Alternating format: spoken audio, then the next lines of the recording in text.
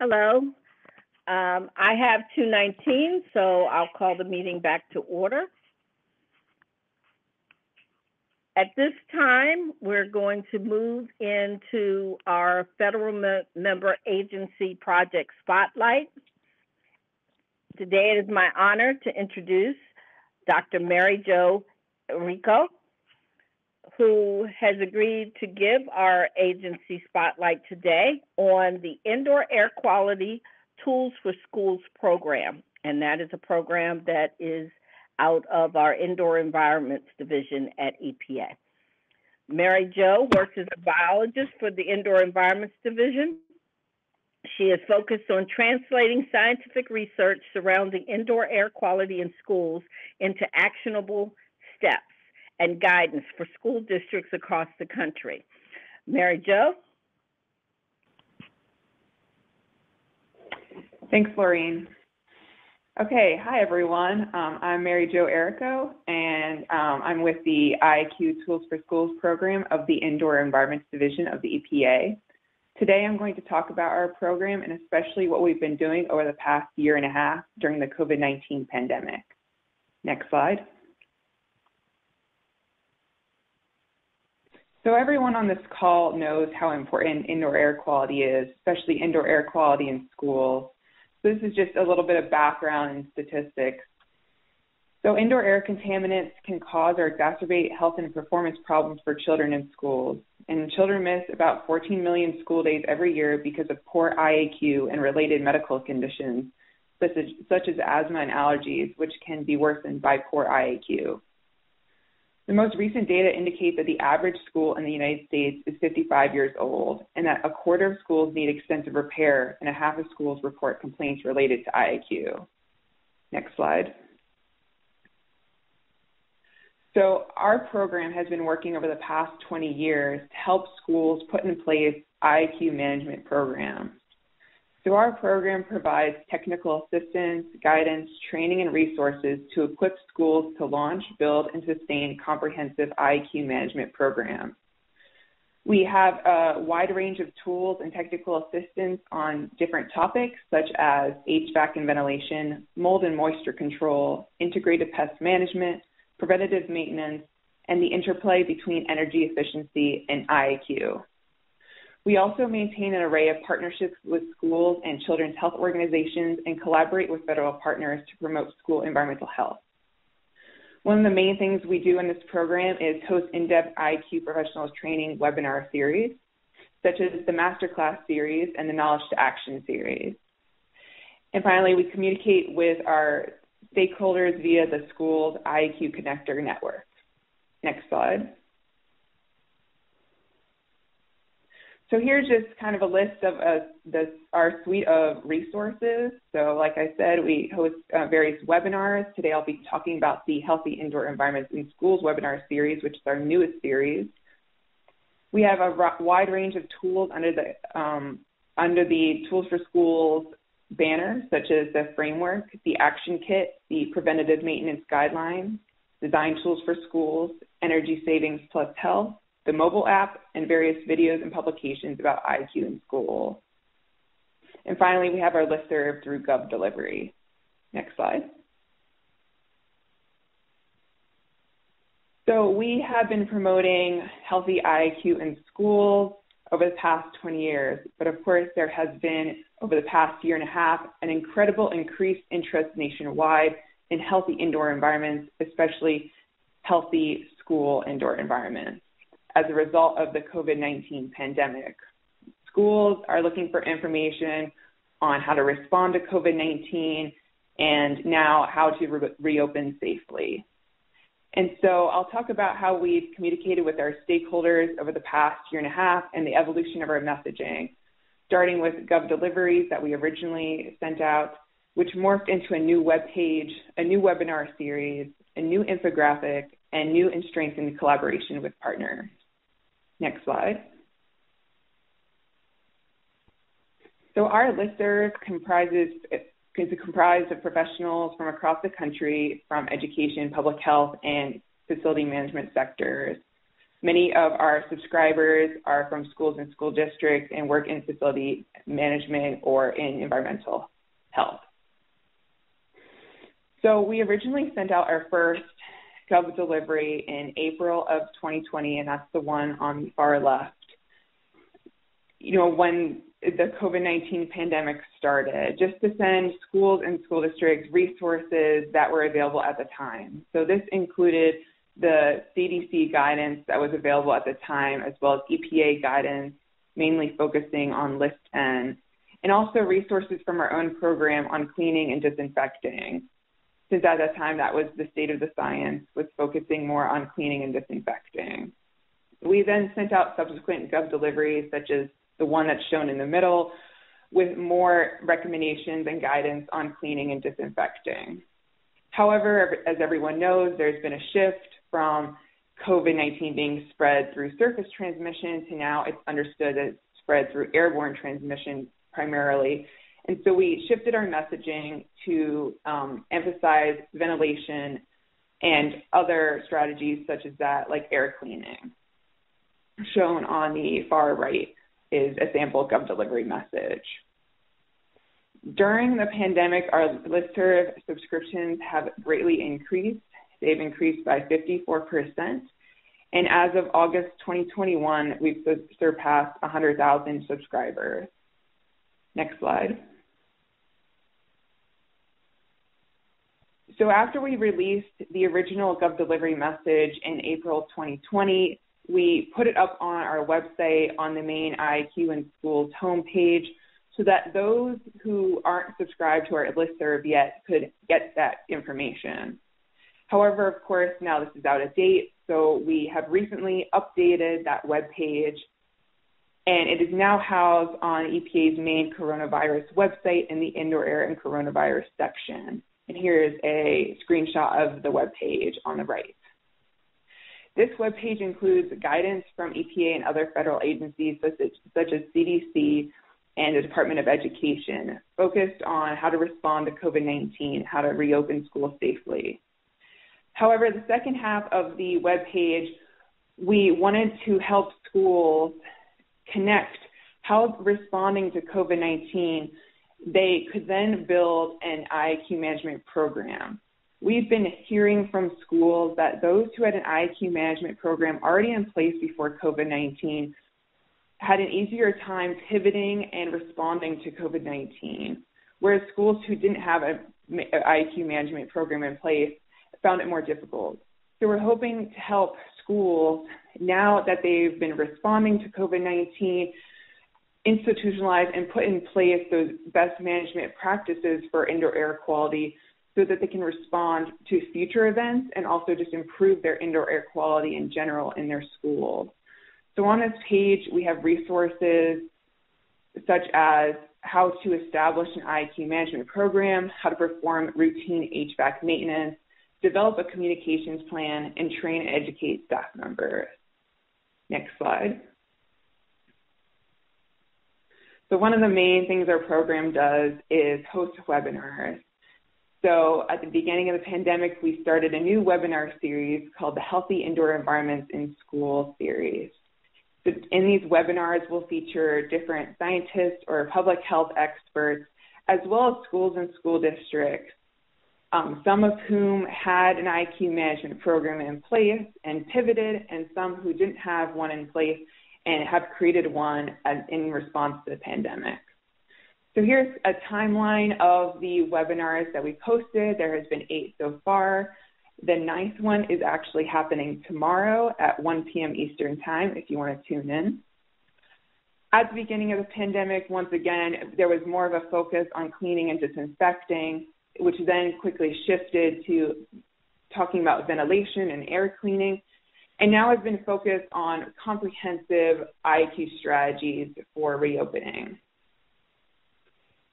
Our webinar registrants and participants have greatly increased during the pandemic. So between 2019, before the pandemic, and 2020, during the pandemic, we saw a 450% increase in our webinar participants.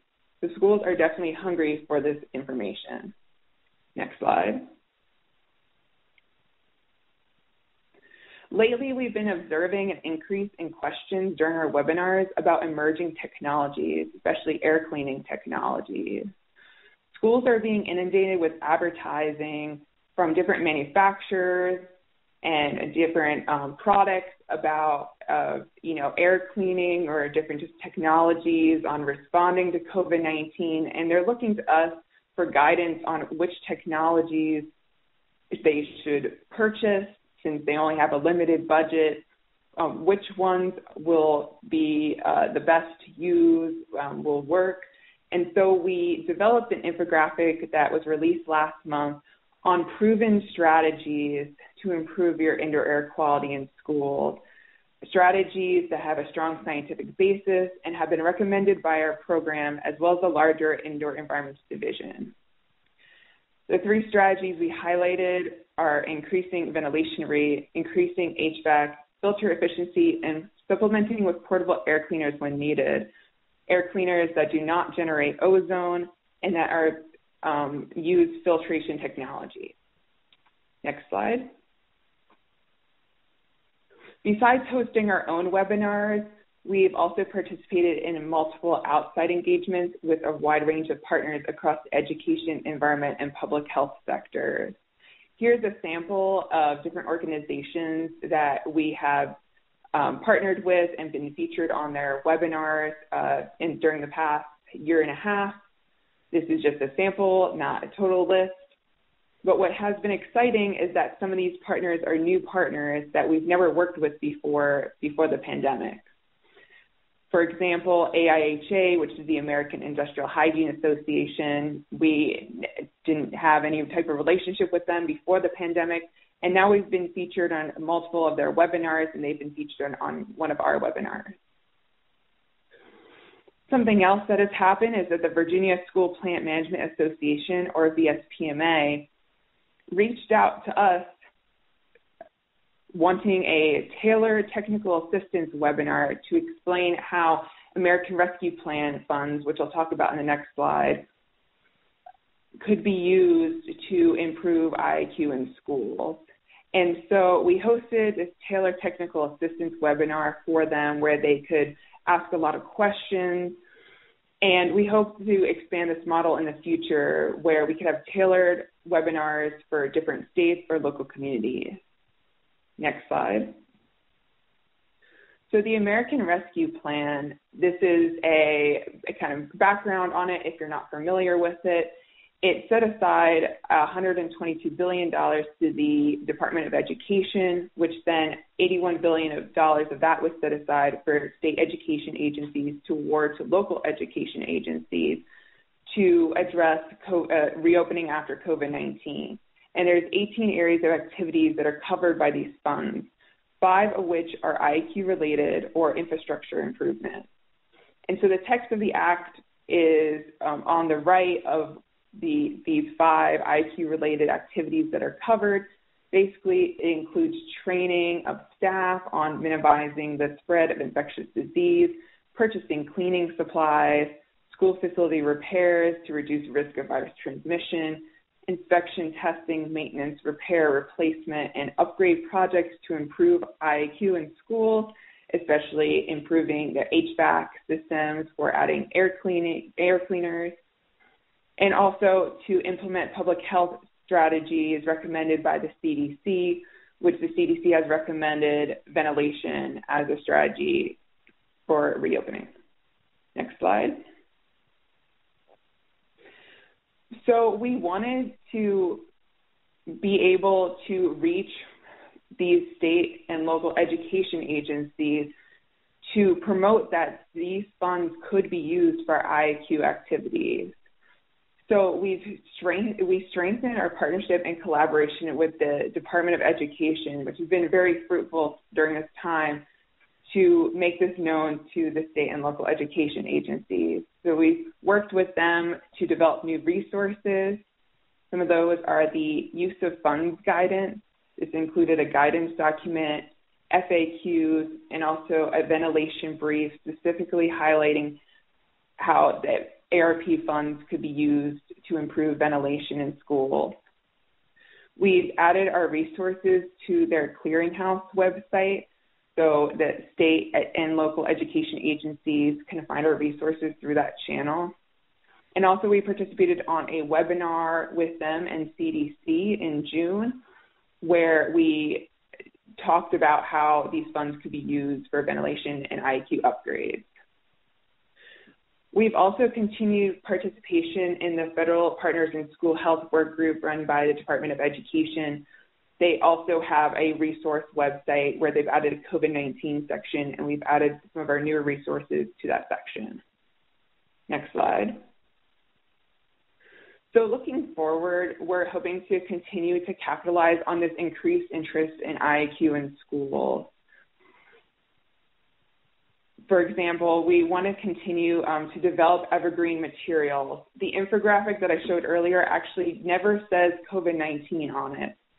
So though schools are using it for that purpose now, they'll be able to use it in the future just to see different proven strategies to improve IAQ in their schools, even beyond the pandemic.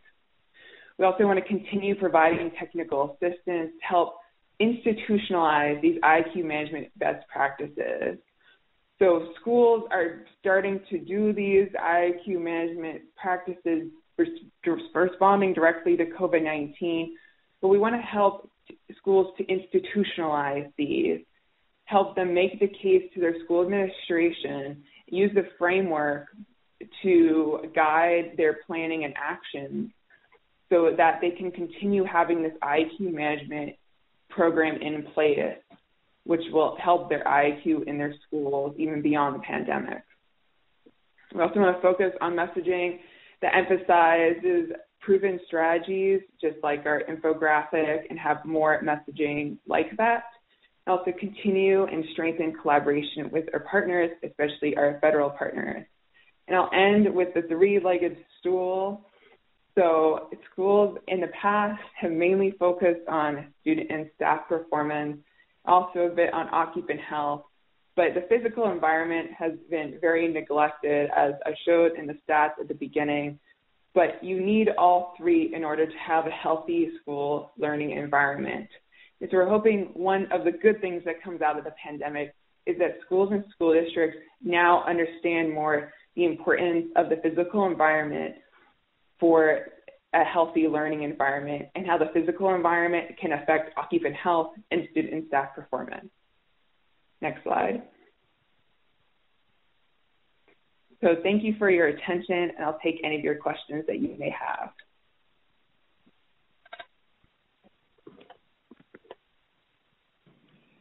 Thank you so much. We do have a couple of questions that we can ask, and just want to thank you again for that presentation. So the first is, our school district does not have an IAQ management program. Where should we start, and what should we do? Yes, that's a great question. So you can go to our website, epa.gov/IAQ-school. And one of the first links is about like how to start an IAQ management program. And so we have a big list of resources there that walk you through each step. So especially look, for the framework and the action kit. Those are the two first resources I would look at that really walk you through how do you start a management program? How do you make gain buy-in? What steps do you take? Who do you talk to? So I would look at those first to help start an IAQ management program. Thank you. Just want to remind everyone that if you have a question, you can submit it using the questions function on your right control panel. The next question is, the pandemic has taught us a lot about the importance of ventilation. Should we continue these practices post-pandemic? Yes, definitely. Ventilation is very important. And so in the past, the ventilation has been a bit neglected in schools. So now there's a lot of emphasis on it. So that should definitely continue into the future. because that ventilation is really a way that it can affect and improve your IAQ if you have a good ventilation system. Great, thank you. Another question is, are these healthy indoor environment webinars for everyone? Who should watch them? Yeah, anyone can watch them. They're mainly geared towards school and school district staff, especially facility management staff. But we've had many different participants on our webinars, ranging from scientists and public health, experts to teachers will attend our webinars, or even parents. So really anyone can watch them, though they are geared towards facility management staff. Thank you. We did get a question asking how to register for tomorrow's schools webinar. I just wanted to let everyone know we did put that link in the chat, as well as some schools resources. So please click that link if you would like to register for tomorrow's webinar. One other question, how can state agencies share your webinars with local school districts?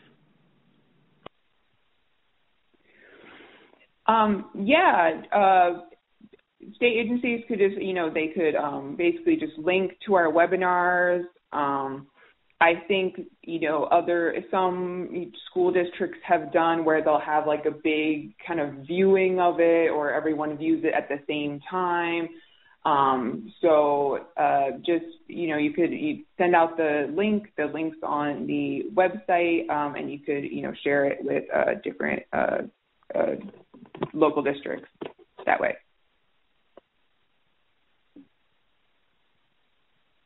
Thank you. I think we have a couple more coming in. So the next question is, what is EPA's stance on IAQ monitoring in schools? Do they consider this important to an IAQ plan for schools?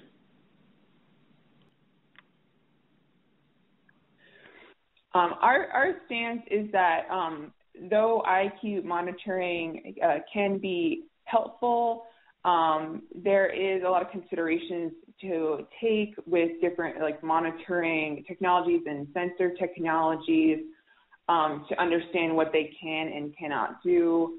Our resources go into this a little bit more in detail, but for a lot of this, having some type of, monitoring to measure ventilation is the most helpful, but having a full, sensor array to measure every, contaminant is definitely not necessary, and we don't recommend that.